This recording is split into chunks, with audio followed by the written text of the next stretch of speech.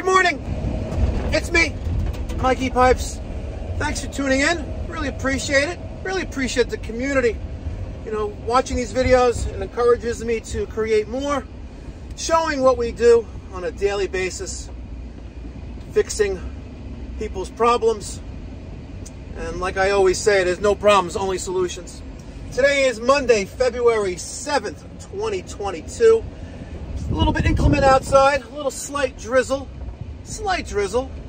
but I'm gonna head over to a job and meet Daniel there. We're working on a Rheem rooftop unit at a bagel place in Lawrence. They got a cracked heat exchanger. We got the new one, which we secured on Friday of last week. And as long as the weather holds up, which I hope it will, we're gonna swap that out. I don't know if the other stuff I'm doing today is gonna be included in this video, but we also have the other Mike. He is swapping out that horrible sewage ejector pit in Far Rockaway. It's gonna be a real shippy job, and the goal is for me to stop over there and assist, you know, acquire things if they need, drop them off, act as the runner. Maybe we'll incorporate some of that, and this will be a double header. So stay tuned. Make sure you smash that thumbs up button. I really appreciate that in advance. And subscribe if you haven't done so already. There's no cost or obligation in subscribing. And as always, thoughts and feedback down in the comment section down below. All right, let's get going. Did you miss me? I'm back. This Rheem. Let's take a look. Here we are. Rockaway and Peninsula. There you go. Target. And there's LA Fitness. That's where Chris went for a few days and realized that, yeah, this is not the gym for me. What the hell is going on with this thing? Wow, that's epic. HVAC guy would have a field day with that. All right, we have a condenser here for, looks like for air conditioning. Here's our Rheem unit. Heat exchangers inside here. Condenser compartment.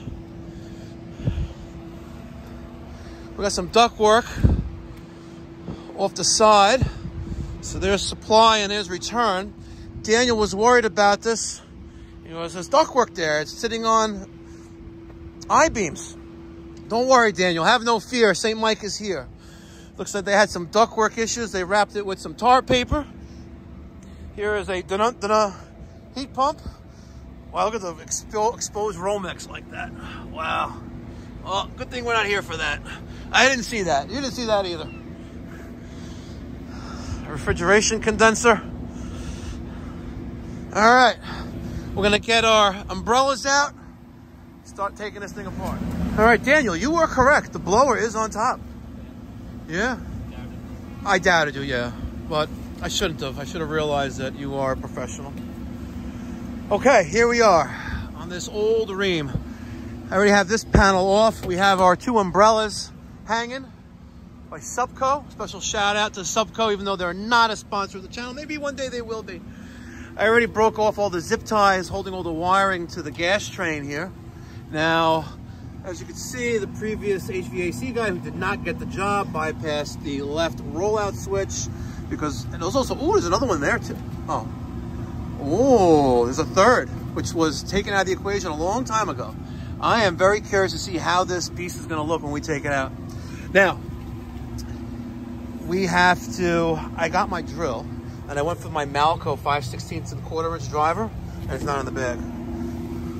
I have to yell at somebody. I don't know who to yell at though, but it's not in here. I feel like Christian. No, I had it on.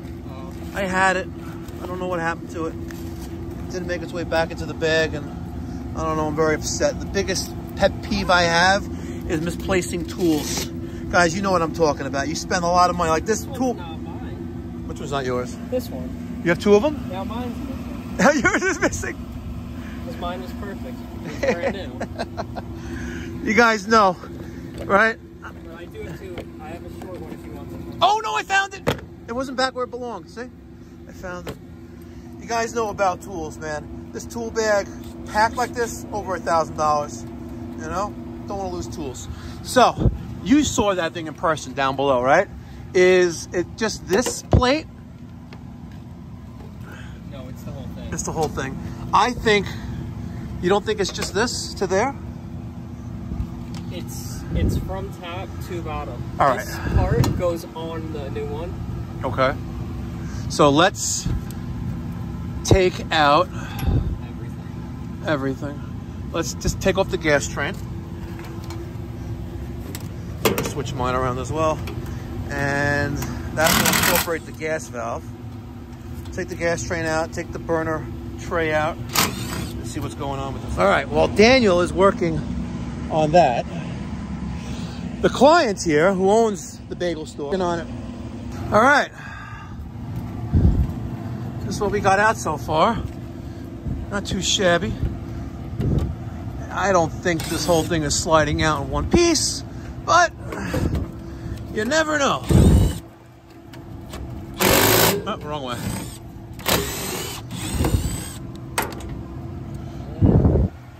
Looks like everything. It looks like everything. There's no way this thing is popping out. Oh, maybe it will. Hold on, let's grab it with something. Whoa! Daniel made me give the wires. All right, now we have to get creative now. Gotta get creative. You're not gonna clear that. Maybe you will. Hold on. There's a little like lip here. I know. Let's see. How about you hold that? And you want to do the honors? All right. I'll try to pull this thing out, but we're coming in the gas.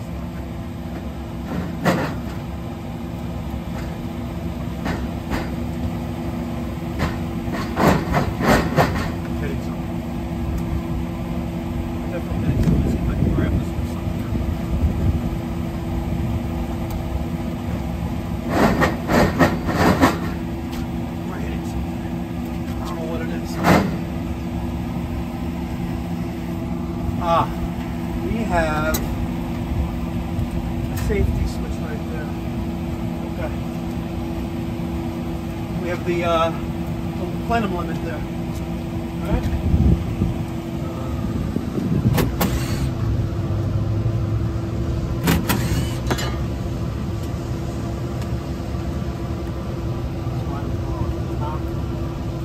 We're definitely gonna hit the gas though.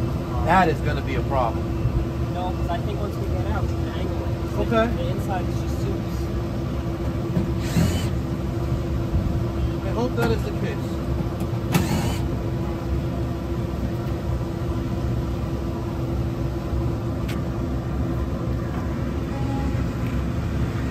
That was definitely.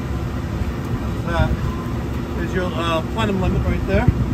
Now, if you want to focus in on the previous guy who you've had servicing this thing was. There's your capacitor strapped to a refrigeration line with some electric tape. There's a condenser fan motor. All right, it's got a combination of electric tape and zip ties. Look at this, just real shoddy work. All right, back to our originally scheduled program. Hopefully this thing will come out now. No, we're still hitting something, and I don't know what it is. All right, there's our blower resting on both of our Vitos. Heat exchanger, we took an angle grinder to see what the hell was going on in there. Daniel's in there, taking out a couple screws that are holding the back part of the heat exchanger up. We saw that there were a couple on that side, all the way back there. So we loosened those up, took those out, and we realized it's still not sliding out. So Daniel's working on those two 5/16 screws over there, and I really think we're gonna have a problem with the gas. The gas is gonna be a problem. We may have to get the bandsaw, we may have to get the mega press, and I may have to upcharge him. He's like, fuck me in the ass. Oh, shit. Big job.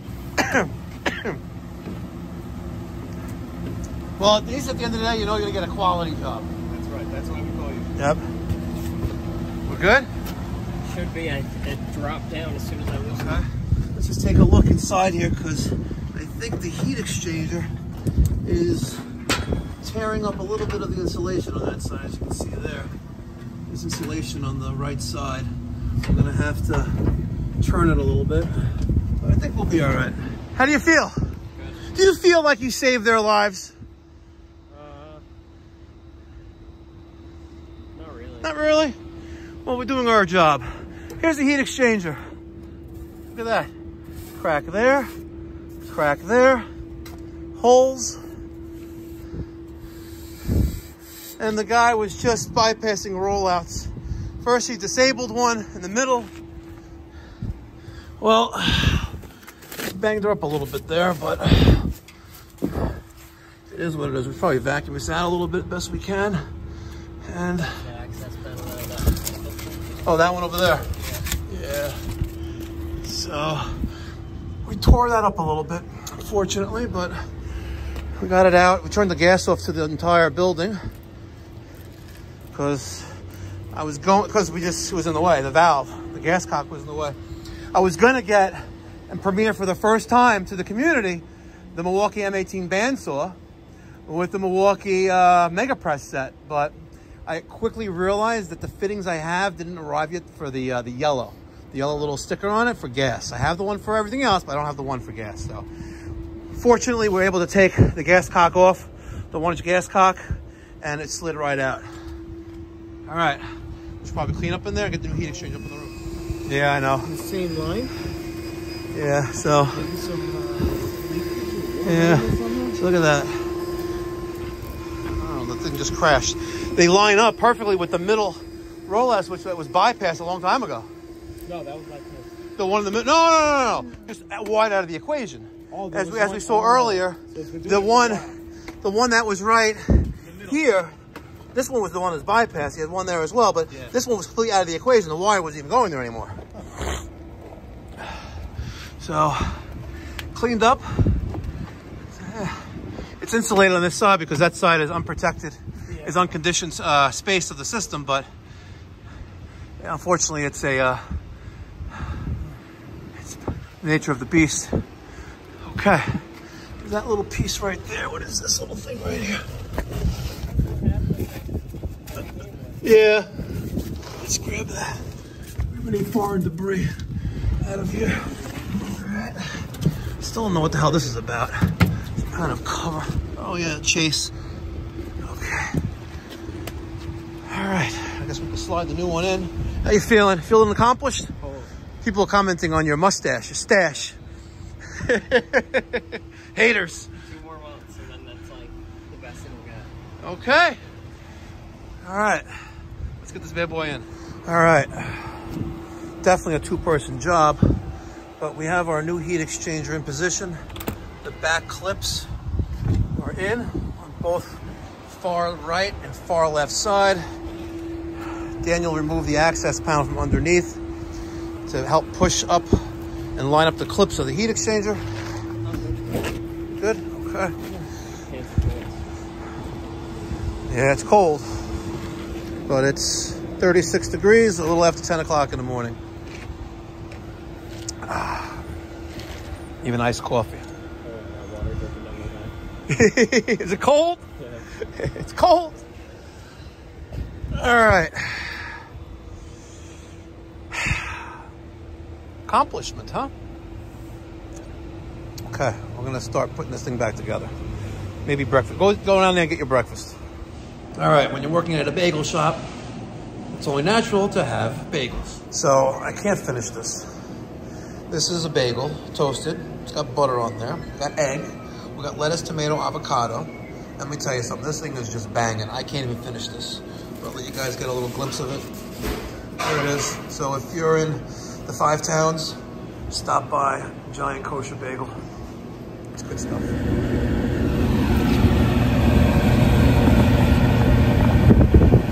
All right. Sorry, guys. We have ignition.